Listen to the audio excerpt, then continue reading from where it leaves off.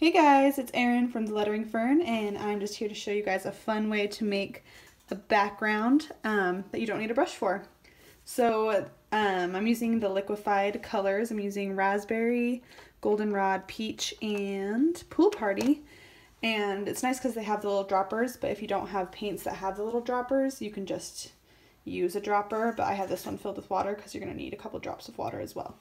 So you're going to need some liquid watercolor. I have 2 pieces of watercolor paper. This is Canson XL watercolor paper, and basically I took a page and cut it into fourths. So that's what size I'm using. And then you need just a paper towel to get up any extra. Alright, so what I'm going to do is I am going to uncap all of these, and then we will get started.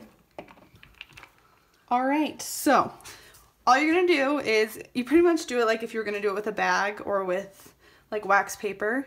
But basically you're just going to drop couple of colors.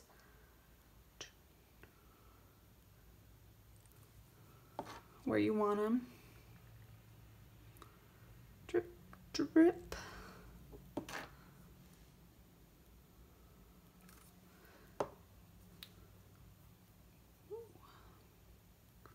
It's just a little bit of dried watercolor, but that'll be fine. And then what you want to do is you just want to do a couple of drops of water in there too.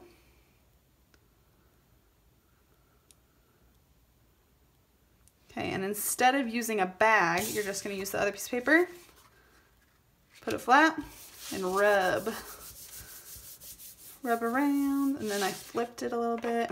It's kind of coming out of the sides. Should be pretty cool. Then this is where you want your water, your paper towel. Because when you open it,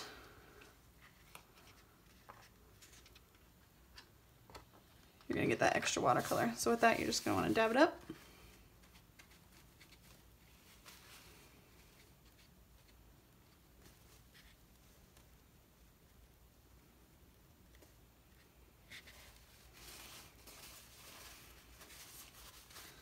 And let them dry.